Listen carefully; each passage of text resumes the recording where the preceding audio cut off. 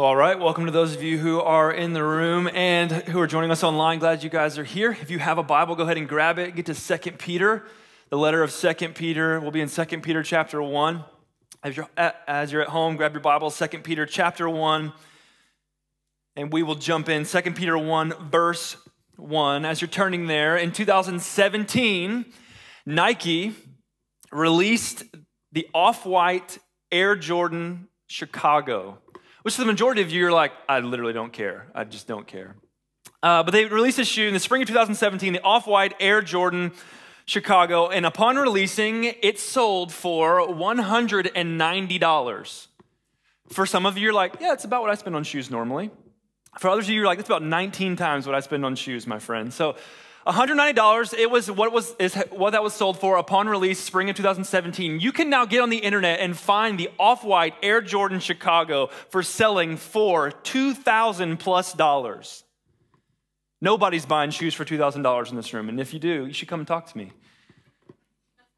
So you can find it for $2,000 plus on the internet these days. So here's what's unfortunately happened, just like it's happened with so many products. People have imitated the Off-White Air Jordan Chicago and sold fakes on the internet for all kinds of money. And so now there are websites dedicated to helping you and I figure out what's the real and what's the fake. And so I figured it would be fun to play a little game with you guys. There's a photo that's going to come on the screen. These are 3 Off-White Air Jordan Chicagos. One of them is the real thing. The other 2 are fake. And so just like if you were at the Astros game and they put that baseball under the Goya cans, you know, that's what we're about to do in here, except I'm not going to move the shoes. So I would like for you just to hold up your finger. You can do this at home with your family. Which one you think is real and which one, just which one you think is real. So you go ahead, you make it, lock in your decision. You don't have even time to contemplate. Go with your gut. It's probably wrong. Just go with your gut. You can select which one you think is real. All right, lock your answers in. You got it. Here we go. Okay, so you're from left to right because that's how we read. It's 1, 2, 3. The real one is, you've got your answer locked in? Number 1. So for some of you, you just threw away $190 to $2,000 on a fake shoe. Some of you guessed right and you're like, thank God. That's just so great. Thank God. But what you did to get it right is you guessed, right? Unless anybody in here is an Air Jordan expert, I'm assuming you just guessed and happened to get it right. And for those of you who held up 2 or 3, I'm not blaming you. It looks the same. How would you know any different? And the truth is, the only way that you would know the fake one is if you really knew the real one. And that's how these people on these websites do. You know what they do? They compare the fake to the actual thing. You and I, we cannot purposefully spot the real thing without the knowledge of the real thing. We have no ability to do that. Now, why do I tell you that? Because you and I are living in a current cultural moment where we are bombarded with information and opinion and things that are pitched as truth. And we as the people of Jesus have to have some kind of filter through which to shove all of that information to say, what is the truth and what is a lie? Because if you buy the lie, it's far more costly than you would ever know. And here's the deal. What we're going to find from 2 Peter today is that you cannot discern the truth unless you know the truth. Unless you know the truth. In fact, so we're going to start this series through 2 Peter today called Discerning the Truth. And we're going to do just that by looking at the book of 2 Peter, which is written to these people of Jesus that have been given this idea, given this message that the return of Jesus isn't actually going to happen. Jesus will not return in judgment as he said he would. Therefore, it doesn't really matter how you live. What's more, you know what you should pursue? You should pursue pleasure because pleasure is the highest good. This is the message that the people that Peter is writing to are receiving, and this is what Peter will respond to. How? By helping them filter that message through the truth of who God is and what God has said. because you cannot discern the truth unless you know the truth. So if you've got your Bibles, 2 Peter chapter 1, I would invite you to stand as we read together. We will read through the whole chapter, 2 Peter 1, 1 through 21. So hang with me. At the end of our reading, we say this phrase, the very words, just as a means to differentiate God's perfect words from mine that are not. 2 Peter 1, starting in verse 1. Simeon Peter, a servant and apostle of Jesus Christ, to those who have obtained a faith of equal standing with ours by the righteousness of our God and Savior Jesus Christ. May grace and peace be multiplied to you in the knowledge of God and of Jesus our Lord.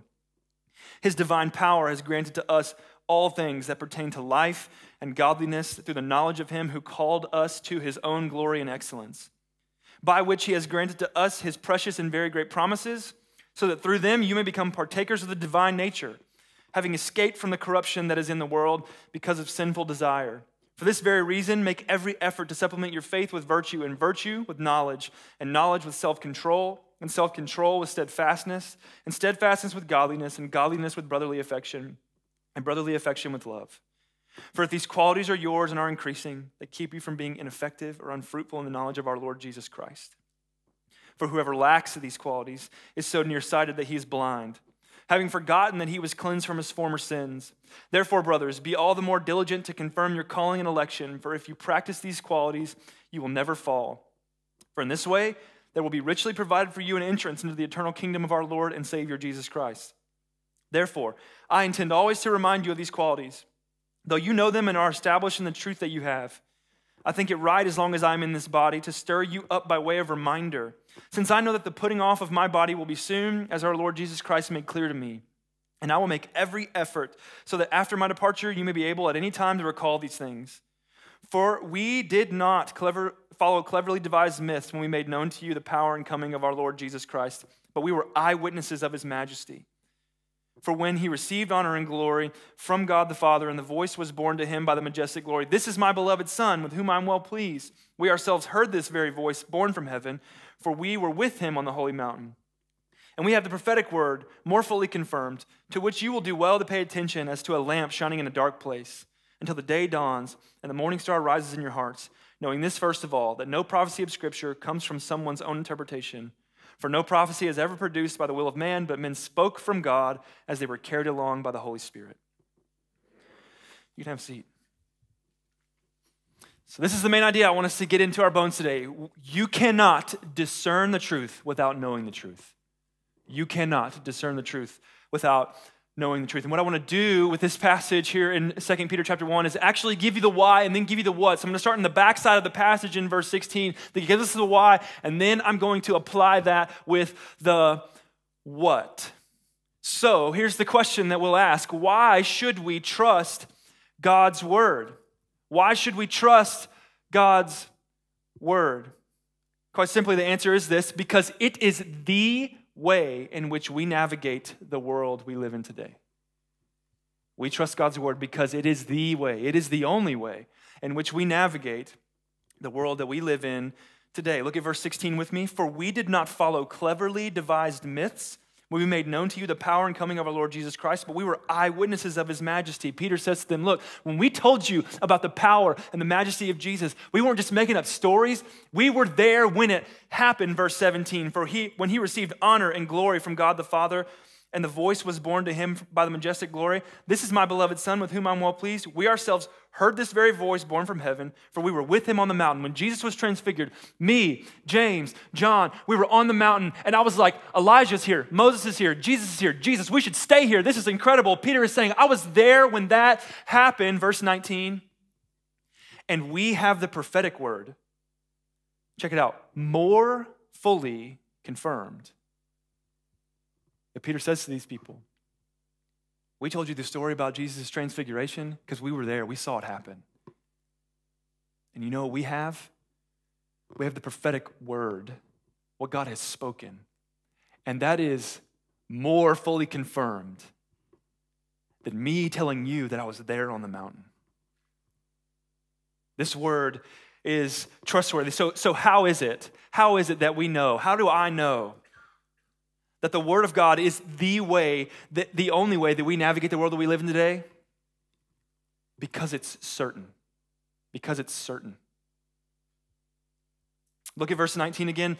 And we have the prophetic word more fully confirmed, to which you will do well to pay attention as a lamp shining in a dark place. You've heard those words before. Psalm 119, 105 says this, your word is a lamp to my feet. It's a light to my path. It's the means by which I navigate the world that I live in. It helps me chart my course. And Peter is saying it is the way that we navigate. Why? Because it is certain. Look back at verse 16. For we did not follow cleverly devised myths when we made known to you the power and coming of our Lord Jesus Christ, but we were eyewitnesses of his majesty. How do I know that it's certain? Because number one, it is based off of eyewitness accounts. The words that you will read in the Gospels are words given by eyewitnesses or through the story of other eyewitnesses. They saw and walked with, saw Jesus do all that Jesus did, saw him live, die, rise, ascend, saw the birth of the church, have written letters to the church. What you are reading is eyewitness accounts. It's not just something that I made up, wrote down, gave to you and said, you ought to read this. It's somebody who saw it happen. So we know that it's certain. What's more is that it's because it's certain, we know that it's certain because of it's based off of eyewitness accounts. And second, we know that it's certain because it is the very words of God. Look at verse 21. For no prophecy was ever produced by the will of men, but men spoke from God as they were carried along by the Holy Spirit. So this is the deal. When you're reading Matthew, or you're reading Paul, or you're reading Jeremiah, or you're reading Peter, you're not simply reading the words of Matthew or Paul or Jeremiah or Peter. You are reading the words of God via Matthew, via Paul, via Jeremiah, via Peter. Here's the word for that. It's called inspiration. And the word does not matter, but the definition does matter. B.B. Warfield says it like this. It will suffice to remind ourselves that inspiration looks upon the Bible as the Word of God in such a sense that whatever it says, whatever the Bible says, God says. So what you are reading when you open the Bible and you read it, you are reading God's words primarily, not Peter's. When you are hearing the word of God spoken, you are hearing God's words primarily, not Matthew's, not Jeremiah's. These are God's words via men. He carried them along by the power of the Spirit to pin down the things that you and I have today. We stand in honor of God's word and we say the very words, not just because it's cool, not just because it's unique, and not just because it's the thing the Bay Area does. We do that because we legitimately believe God speaks. We ought to listen. So for those of you who have ever said in your life, man, I really just wish that God would speak to me. He has and does every time you open the scriptures. You want to hear God speak? Open your Bibles, read them, and God speaks every single time. Because these are the very words of God. They are inspired by God. Men wrote them, carried along by the Holy Spirit. You hold in your hand the very words of God. So why do we trust the word of God? Because it's the way that we navigate the world that we live in. Why? Because it's based off of eyewitness accounts, and it is the very words of God. It's inspired by God. Okay, so if that's the case, how are we going to apply this then?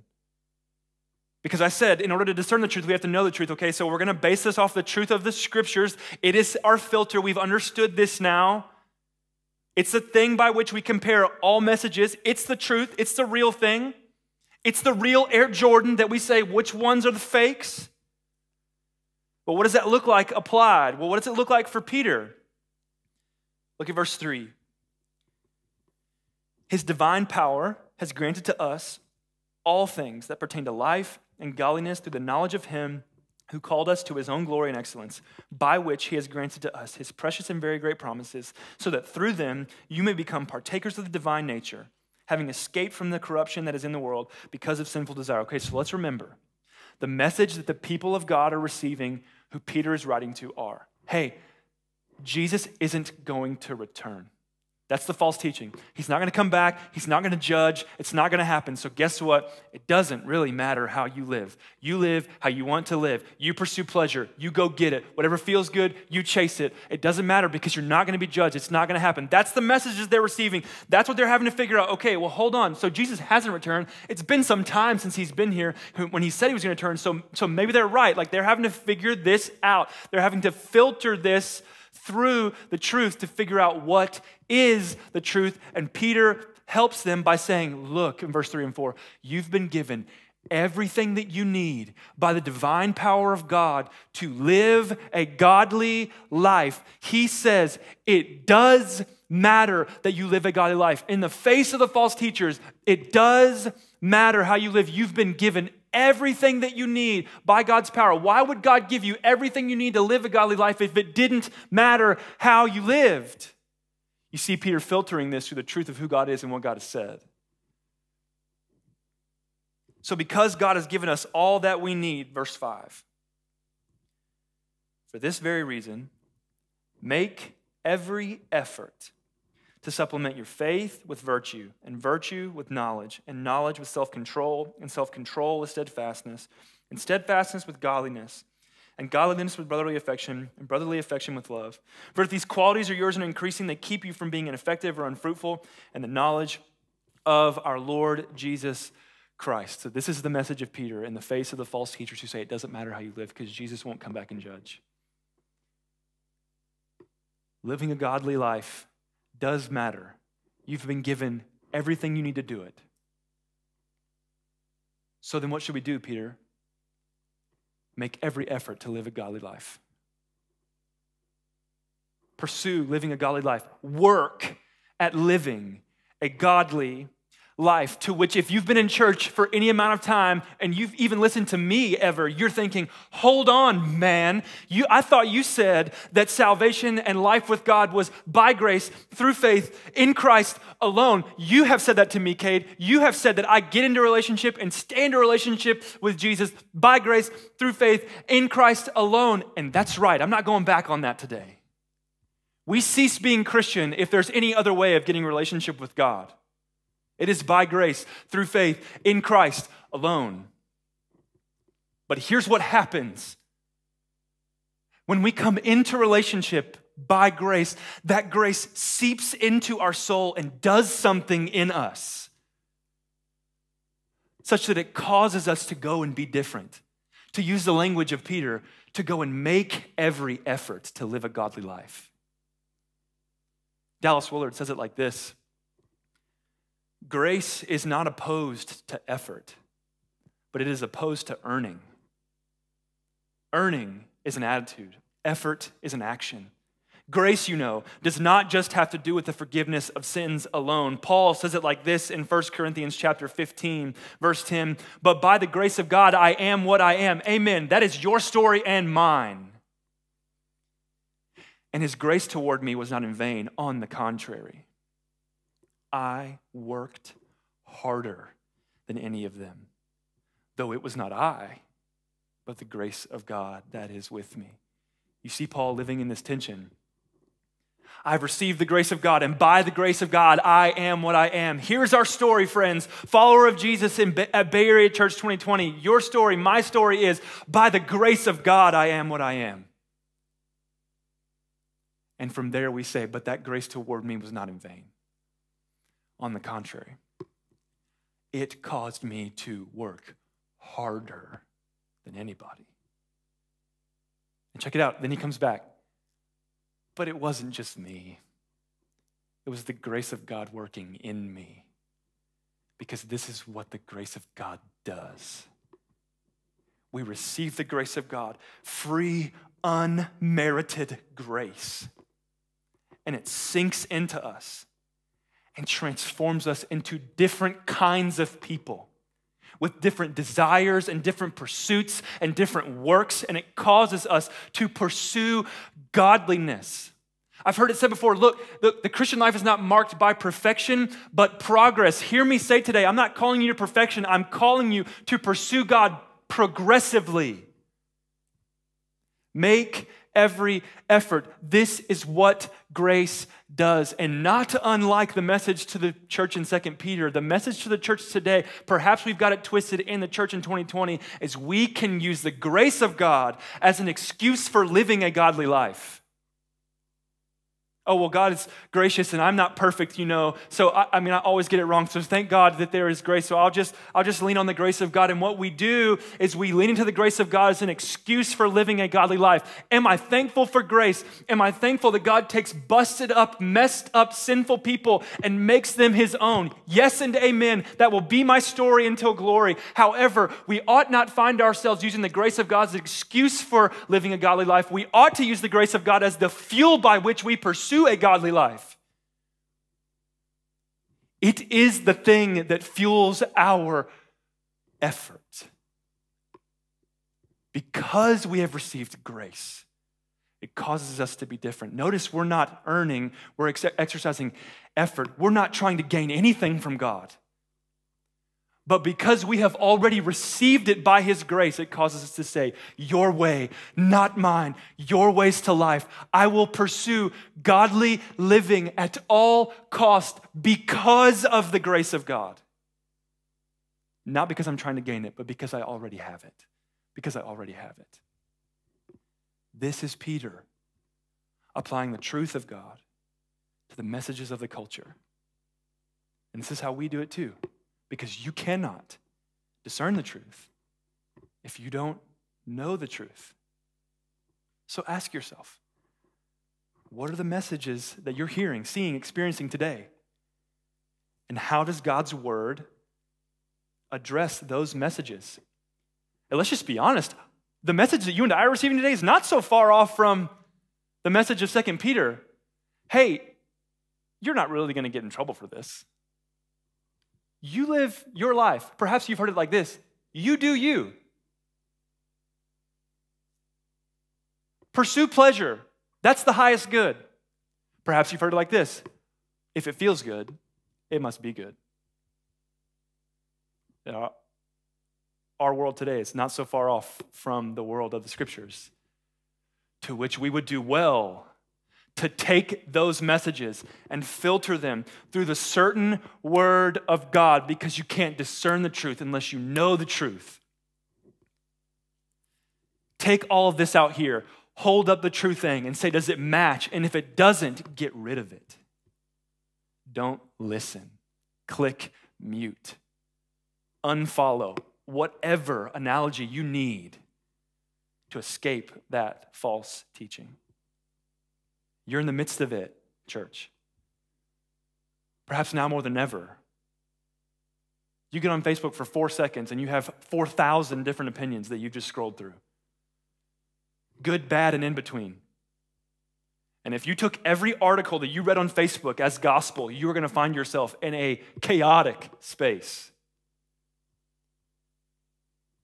Take those things and filter them through the certain words of God, because you cannot discern the truth unless you know the truth. Okay, so then what's our action step? If the word of God is the filter through which we live our lives today, if it's certain, what's our action step? This is going to be novel. Our action step is this. We have to know, we have to read, and we have to memorize God's word. We have to. Look at verse 12. Therefore, I intend always to remind you of these qualities, though you know them and are established in the truth that you have. I think it right, as long as I am in this body, to stir you up by way of reminder, since I know that the putting off of my body will be soon, as our Lord Jesus Christ made clear to me, and I will make every effort so that after my departure, you may be able at any time to recall these things. Peter says to this church, I'm going to keep reminding you, and I'm going to keep reminding you, and I'm going to keep reminding you, so that when I die, you can remind yourself. So friends, people of God at Bay Area, you need to read, know, and memorize the words of God, because without that, you will not be able to call to mind the truth in order to discern the truth, and you will buy a lie, and it will cost you far more than you're willing to pay. So you have to read, you have to know, you have to memorize the words of God. You have to get it into your brains and sink it into your hearts, such that when you are approached by whatever message, you can just regurgitate the truth of God's word in the face of whatever message you say and say, this is the truth. If you don't line up, then get away. We have to know. We have to read. We have to memorize God's word. And so listen to me. If you're here today or you're watching online today and you don't own a Bible, don't feel ashamed by that. Here's what I want you to do. I want you to email me, kade.pierce@bayarea.church, and I will get you a Bible. I will get you a Bible. If you're here today and every time you approach the Bible, you think it's just hard, I don't understand, and I don't have handholds for it. I don't have questions to ask. I don't have ways to study it. I just need some help. I need somebody to help me know where to start, some things to ask as I approach it so that I can help understand and apply God's word. If you need that, you email kade.pierce@bayarea.church, and I want to have that conversation with you. And if you're here and you won't even approach the Bible because you've got so many hangups around the Bible, you email me, kade.pierce@bayarea.church, and I want to have that conversation with you. And I'll tell you the story of when I was in that exact spot in college. Friends, I'm not asking you to read the Bible. We don't want you to read the Bible at Bay Area as pastors because we get a kickback for every human that reads their Bible every day. We don't get royalties if you read the scriptures. We want you to read the Bible because we are certain there is no other way to faithfully navigate the world you're living in. There isn't. You'll buy a lie and it will destroy eventually. We have to know, we have to read, we have to memorize the words of God. You cannot discern the truth unless you know the truth. Let me pray for us.